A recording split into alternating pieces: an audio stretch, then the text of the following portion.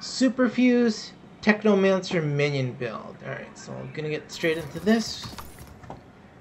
30 points, everything into this this line here where it unlocks all that. You also get the bonuses of max health, max energy, power, movement speed, and damage. And then you have another 2 points. I stick one here in range. And then another 2 points here for a little bit more damage for the primary skill that I'm going to be using is going to be the laser beak. Go to laser beak. First thing we're going to put on, let me see if I can find it. It's homing. Maybe it's up here. It's the first thing. Second thing is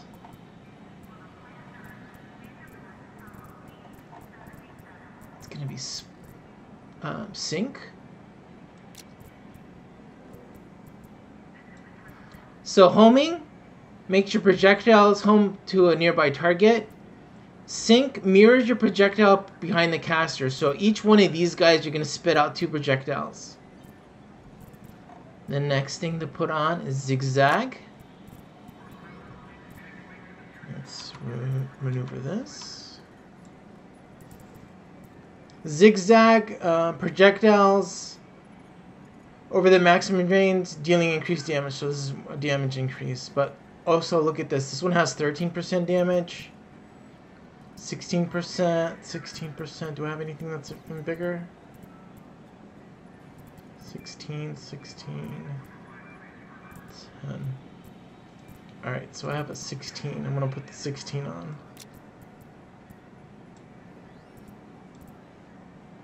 Let's stick this over here. Okay, next thing to put on is fork. Projectile split into multiple. Damage is split equally between the stacks. Alright, so this guy, we'll stick this guy.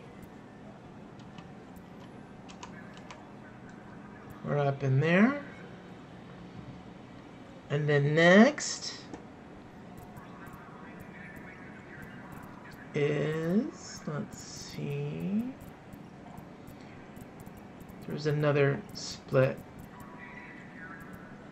right here. Split is the next thing. So technically this is all you generally need for this, but if you want to keep going, you keep going.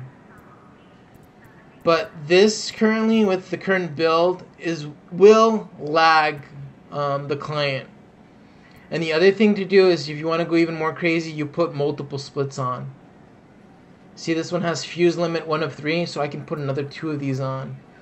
And if you put another 2 of these on, the amount of spamming projectiles that come out is going to be crazy. But there's already going to be tons of projectiles coming out, and it's going to, with the current early access build that I'm currently on, it will lag the client. But this is probably going to get fixed, so keep that in mind. And then the next thing I put on is ricochet. Let's turn this a little bit. Let's see how to put this on.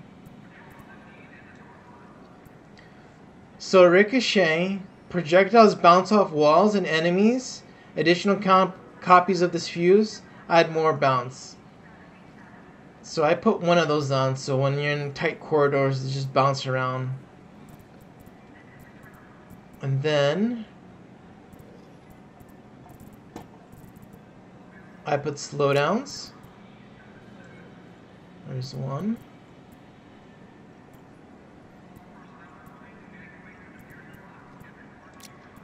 2 slowdowns.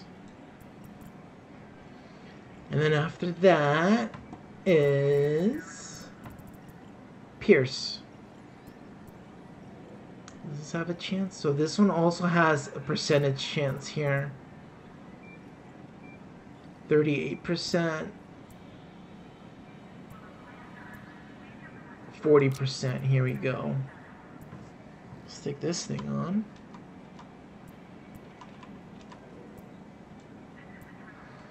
we still got room for 2 more things. 2 more 15 things. So we're going to put critical hit damage.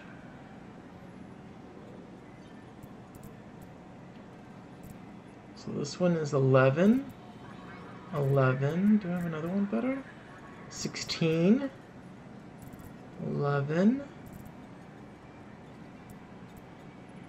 I think 16 is my max there.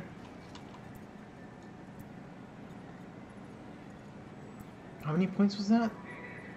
That's 10 points.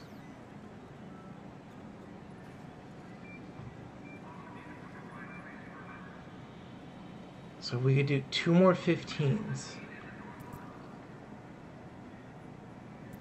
Put another split on.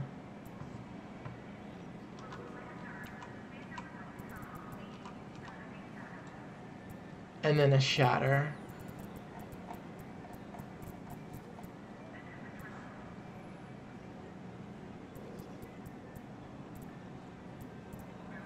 So this is 20, 28, 26, 21.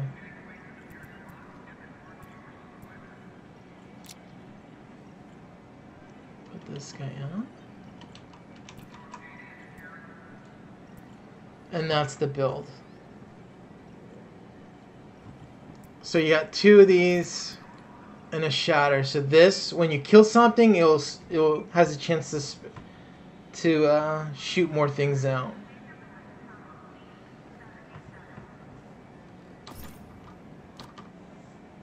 Now for equipment, I try to get as much things I can get with power on it. So this is +5 power, +6 power, and tons of armor.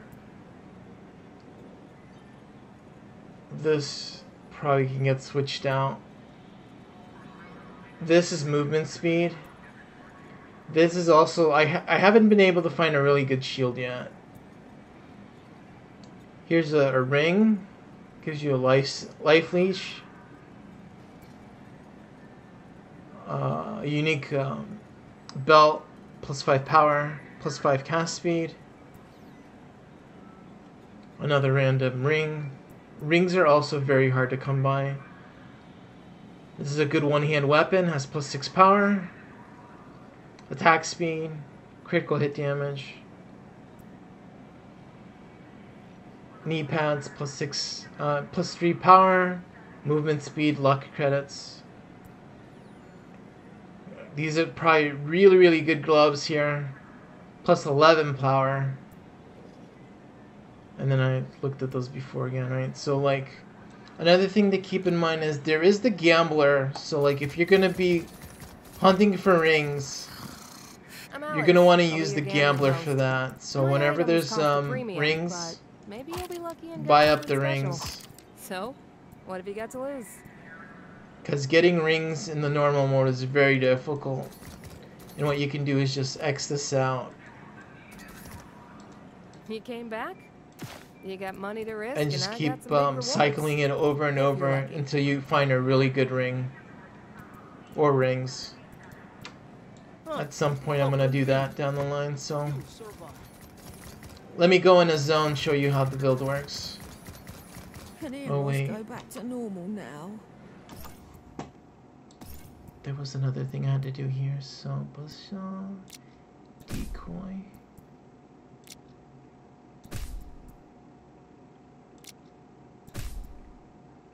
I like to put W for the laser beak. Construct is my left mouse button. Construct is good when you're fighting a boss because you can clone the boss, and the boss, for whatever reason, it does some crazy damage. So Scanning. when you get one of these that says, you know, hunt the boss, multiple colony locations. you can use that spell on They it. have escalated beyond the threats you faced Alright, on let me Euros. just go in here. I have marked their location. Show you how the build is. So yeah, again, the game is in early access. There is definitely a lag that you will get with certain combinations of skills. How many of these can I spawn in total? I can spawn 9 of these. But that's overkill.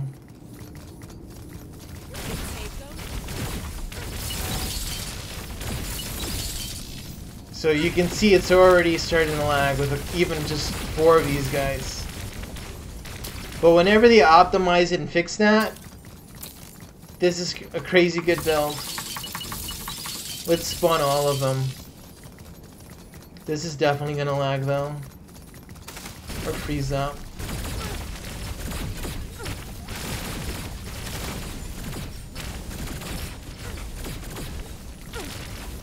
Yeah, pretty much it'll fill the screen. If there's a bunch of enemies on the screen, it'll fill up the screen with all these little projectiles and it'll kill everything.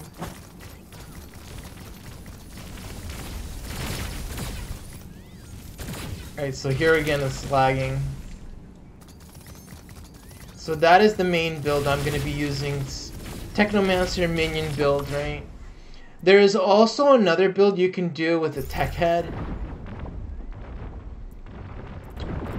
But I don't have fuse capacity for it. But you can definitely stack up lightning damage with this. And it can do some crazy damage. And that's going to be it. That was the build.